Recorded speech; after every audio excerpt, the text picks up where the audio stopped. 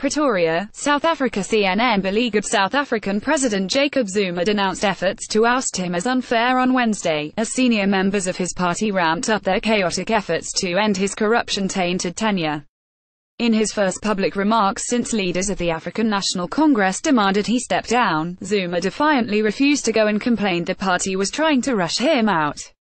The ANC is desperately trying to prevent a protracted crisis and has set a deadline for Zuma to resign on Wednesday. If he doesn't, it will back an opposition no-confidence motion in Parliament on Thursday. It wants party leader Cyril Ramaphosa sworn in on Friday in a State of the Nation address that evening. Adding to the tumult, Zuma said he would make a further statement later on Wednesday. With few allies left, his resignation is still a possibility. Zuma said he had agreed to step down in June if the ANC accepted a phased transition. The ANC rejected the proposal. Police raided the home of the Zuma-allied Gupta brothers and later arrested 3 people over a corruption scandal. Zuma and the Guptas are implicated in the case. The National Assembly has agreed to hold the no-confidence vote Thursday. ANC members are intensifying pressure on Zuma to resign, telling the media he will do so on Wednesday. In an interview with state broadcaster SABC, Zuma delivered a rambling monologue in which he denied any wrongdoing.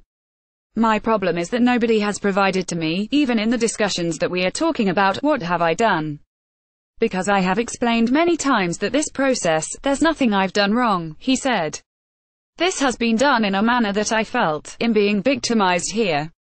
Zuma faces hundreds of allegations of corruption, more than 780 of which relate to a 1990s arms deal alone. Zuma denies all the graft allegations against him. He also denied defying the ANC's leadership. "I've not defied. I've disagreed with a decision taken. I disagree with it. I think it is baseless." In his comments, the president also criticized the ANC for rejecting his proposal to resign in a few months' time, arguing they should allow him to lead the country to chair upcoming international events, such as the BRICS summit. "What is this hurry? What are you rushing for? Zuma's term was due to end next year."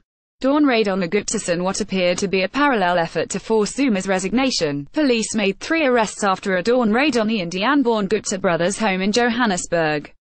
Police did not say who they had arrested, but added that 2 others were expected to hand themselves in.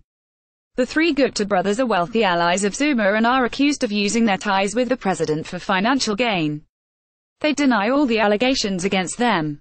Zuma made no mention of the raids of the Guptas in his long remarks. But the raids were a clear shot across Zuma's bows. The Guptas have long been implicated in corruption cases linked to the president but until now have largely been untouchable. They were also a sign that Zuma is losing his grip on power to Ramaphosa, who is likely eager to show his willingness to pursue the corruption allegations that have dogged Zuma's near 9-year tenure. Wednesday's operation was linked to the V-Reed farm scandal, in which the 3 Guptas and government officials are accused of stealing money allocated to benefit poor black farmers. Zuma is implicated in the case, but he and the Guptas deny involvement. ANC. The ball is in Zuma's court. The raid on the Guptas' home came a day after the ANC announced a recall of Zuma, in effect, a public demand that he step down. The recall does not legally require him quit, but it signaled that he had lost the support of the party's top brass and means that surviving a no-confidence vote would be near impossible. Zuma's ability to survive the scandals in the past earned him the nickname Teflon President. He has emerged unscathed in a slew of no-confidence votes over the years despite the extraordinary number of corruption allegations against him, counting on the ANC's dominance in Parliament to shield him. But with the 2019 general elections looming, the ANC has turned against Zuma and has said that the tumult over the president's scandals was tarnishing the party's name and bringing instability to the country. The party, once led by Nelson Mandela, has ruled South Africa since 1994, and led the country out of apartheid. "We can't wait. It's not fair to South Africans. It's not fair to the ANC. Not fair to anybody," ANC Treasury General Paul Mashatile told reporters Wednesday. The ball is in his court. "We are moving ahead." For its part, the ANC has faltered over the years to force Zuma out and has desperately ramped up pressure against the leader in recent days to hammer the nail in his coffin.